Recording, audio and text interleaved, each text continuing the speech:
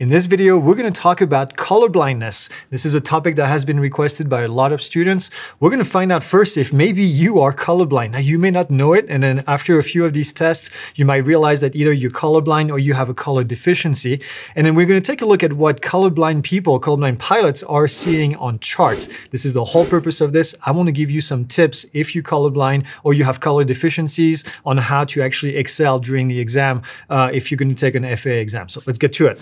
Now, you might be wondering if you are one of those that are colorblind. Well, there's 1 in 12 men that have color deficiencies and 1 in 200 women that have color deficiencies. So this could mean that in the US, there's over 17,000 remote pilots that are colorblind.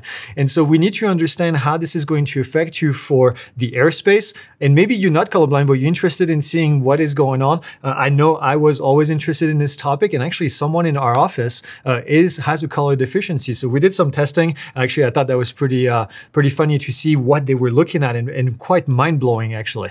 So there's really 3 different types of color blindness. Within each of these, there are some subtypes, but you'll see people that are red and green colorblind or have color deficiencies. We'll have blue and yellow color blindness. And then lastly, we have people that are completely colorblind, which means that, well, they're only seeing in black and white. There's really no other colors in here. Now that last one is pretty rare, but the most common one is going to be the red-green color blindness. I'm not even going to try to pronounce the words for these. I'm going to put them down in here. So that's the green deficiency right here.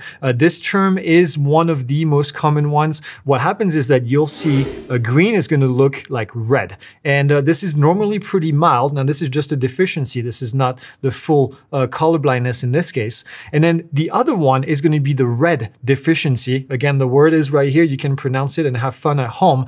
And this is when the red looks like green or it's going to look a little bit dull. And in this case, it's going to be also pretty mild. Now, these two is what one of our employees actually has. And I'm going to show you some examples in a second of what this is going to look like. And then the last one, these 2 terms right here is when you can't tell at all between red and green apart. So obviously on some of these charts, especially on the eastern side of the country, there's going to be a lot of red and there's going to be a lot of green. So it's going to be very difficult to figure out the difference between the two. But let's do a quick test here. Can you actually see the gap in the lines? There's a break in one of these lines in here. The one on the left and the middle are pretty obvious to me. The one on the right is a little bit more difficult. But if you cannot see the difference between these lines, then, well, chances are you have some kind of a deficiency in the red and the green. So you might want to go see someone for your vision and make sure that you get a full test. But here's the answer right here. That's where the breaks in the lines are going to be located. Now, you may be wondering, what does it look like? This is the green deficiency right here. If you're not colorblind, then you're going to see a difference compared to the actual chart that is in real life. But if you are actually color deficient, green deficient, then you won't be able to see the difference between the two. This is the test that we did with our employee, and he looked at them and he said, yep, these two look exactly the same to me. And then same here, this is going to be if you have a red deficiency, this is what theirs is going to look like compared to the actual good one on the left side of the screen. Now let's look at the other type, which is the blue and yellow color blindness. This right here is the difficulty to tell between the blue and the green, and then the yellow and the red. So that's going to make it a little bit more difficult on the charts, especially on the west coast of the US, where there is a bit more tan colors on the charts. And then also there is this one right here, which is going to be when you're unable to tell the difference between blue and green, purple and red, and yellow and pink. I know it's a lot of different colors, but you can see also the examples of the sample and then the actual colors that colorblind people are seeing when they have these deficiencies. And of course, that's going to make it also pretty complicated on the chart in some of these cases. Now here's a test, and I'm not gonna lie, one of these, the one all the way on the right, I have a hard time seeing it, and I don't think I have any color blindness. So if you can't make the difference and find the break in the line on the right side, it's probably okay. We did a test in the office and most people could not see it. So you can see there is a bit of a gap right here, and right here. And again, like I said, the one on the right, you may not be able to see the difference. Now, the last type is the complete color blindness. In this case, you cannot see any colors at all. It's called monochromacy, and then it's very uncommon in the first place. Now, in this case, you may actually have trouble with focusing and seeing clearly. You could also have trouble being extremely sensitive to light. If that's the case, you'll see the black and white, no colors at all. And I'll give you some tips anyway. Even if you have this, you should be able to identify most of the airspace, but there are some subtleties that you may not be able to find on the charts themselves. All right, now let's go ahead and give you some tips on how to identify this. So if you're not colorblind, this might be a good review for you. So you might want to stick around. If you're colorblind, obviously, I'm going to show you just the chart as it is normal, and then I'm going to show you kind of how to identify this without even seeing colors. Let's get started with Class Bravo airspace. And Class Bravo airspace is actually going to be the least difficult of all of them because of the bright blue. The magenta typically are the most difficult to see for colorblind people, especially if you have a green deficiency. But the blue here is actually not going to be all that bad. But here's a few tips. First off, you know that the Class Bravo airspace is a weird shape. You can see here we have one circle in the middle, and then you notice here it says surface to 8,000. This is an indication here that it's either, let's think about if you're watching this in black and white, for example, this could be either a Class Bravo or Class Charlie airspace. Well, the reason why you know that this is a Class Bravo and not a Class Charlie is because of all these weird looking rings. You see there's another one right here in this whole area. There's another one right here in this whole area right here. Click, click. You can see all of this area here. This is all going to be obviously a Class B because it's not just simple 2 rings. There's 3 or 4 rings. Class B we know is only going to be 2 rings. So that's your tip right here to figure this out. Now it might get a little bit more tricky if you're trying to identify the airports inside because you may not be able to see the difference between a blue airport and a magenta airport. Magenta airport is uncontrolled. The blue airports are going to be controlled. Now, you can see in the middle of a Class Bravo airspace, obviously it's going to be a controlled airport. So this is going to be right here, a blue airport. Now, we can look at this airport here, which is a dash line. So you're going to say, is that a Class Delta starting at the surface, or is that going to be a Class Echo starting at the surface? Well, here's a tip. You see this 3-8 right here? That's the only time we'll see that symbol is if it's a Class Delta. So even if you're seeing this in black and white, you should be able to find exactly that this is a Class Delta airport. And not only that, that this airport is going to be controlled here. And the reason also, I'm going to zoom in real quick, you can see that this is a controlled airport. Why? Because it has an ATIS and it has a control tower. Do you see it says CT right here, 121.1? That means it's a control tower. So this airport is depicted as blue. Even if you can see the colors, you should still be able to identify that.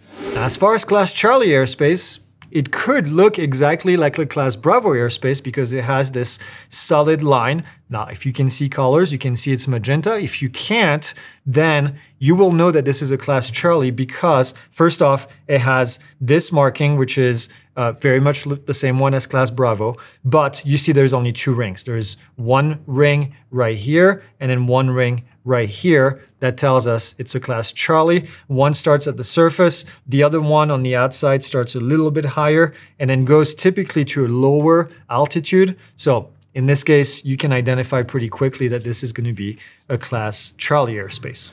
Now from here, we can roll straight into Delta. I mentioned Delta a little bit. Now you should be able to identify here on this chart that there's a Delta airport, Class Delta, because it's a dashed line. Now it's blue. If you're colorblind, you may not see that it's blue, but what you'll see in here is the fact that it has this symbol, that 2-8 in between these kind of bracket looking symbols. That means Class Delta. There is no real way around it. This is really easy to identify. So in this case, straightforward, Class Delta, look for the little brackets, and then you'll know it's not a Class Echo starting at the surface. Here's another example in case you weren't for sure, but here's another Class Delta located right here. And you can see that it has this 4-4 right here. That's going to tell us that this airspace goes from the surface to 4,400 feet MSL. And this one is a little bit different because it has a little extension right here, but still it's easy to verify that it's a Class Delta. Also, another tip, of course, because of the airport, you can see that the airport here has a CT, control tower, 118.3. And then also it has an ATIS. So from here, you should be able to identify that this is a controlled airport inside of a Class Delta. Now from here, things can get a little bit tricky with the Class Eco airspace, especially if you have a green color deficiency and you happen to be on the west side of the country where things are a little bit higher up in elevation, which means they're going to be looking more like a tan color on the sectional chart. So here's an example of an airport. This is actually in Arizona.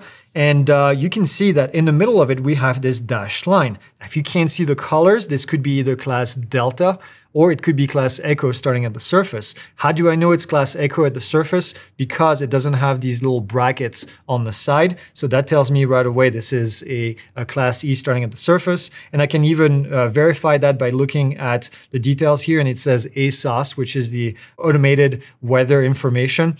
And it doesn't have a control tower. So I know it's an uncontrolled airport in the middle of a Class Eco starting at the surface. And then around it, you see that there's this shaded magenta or shaded black and white, if this is all you can see, or maybe even shaded blue. If you have a green color deficiency, it might actually look a little bit blue.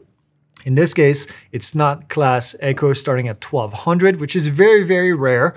It's actually Class Eco starting at 700 in this case. So because of the context, you should be able to tell that this is Class Eco starting at 700. Now this is a great location here because we actually have a Class Eco starting at 1200 right up here. So this right here is the line of Class Eco. It's blue, it's shaded.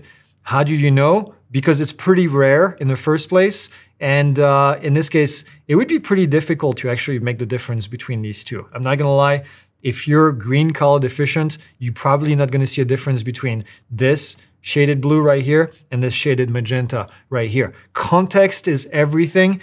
Because this is so rare, I would assume in most cases that it's Class E starting at 700, but what's gonna happen is that in some places, you see these lines are pretty straight like this. They're not anywhere near an airport. So that could be a clue that Class Eco is kind of weird here. It would start at 1200 and then at 14,500 in the middle. But yeah, this is one that's going to be difficult, quite frankly. No lying in here. Now, what also you'll see in here is we have MOA, military operating areas, and we have restricted areas. Now, if you're colorblind, you may not be able to see the difference. Again, with the green deficiency here, this line right here is likely going to look a little bit blue. And in reality, it's actually magenta. How do you know? Because it says right here, it says MOA, military operating area. So that's an easy fix. And then on the right side here, we have a restricted area. This is blue. And it's got these hairlines right here. And again, you'd be able to tell that this is blue because you know that restricted areas are blue. So instead of just looking at the marking in itself and looking at the color, look at the label right here. And then you'll be able to tell. Now, does it matter if it's blue or magenta? Actually, it doesn't really, because all you have to do is just look at the label. You see it's restricted. You know you have to stay away from it. Here, you see that it's a military operating area. It means you can go in there, but you have to just be careful. So keep that in mind. The labels are really good because there's another restricted right here. The color really doesn't matter all that much in this case. I hope this was helpful. Let us know in the comments if you actually figured out that you were colorblind because of this video, because I'm really interested. Also, if you are colorblind and you took the FAA exam, make sure you leave a comment down in the section. If you have any tips that I didn't talk about on how you were able to be successful, I'm sure it would help other people as well. So thanks for watching, like and subscribe, and we'll see you in the next video.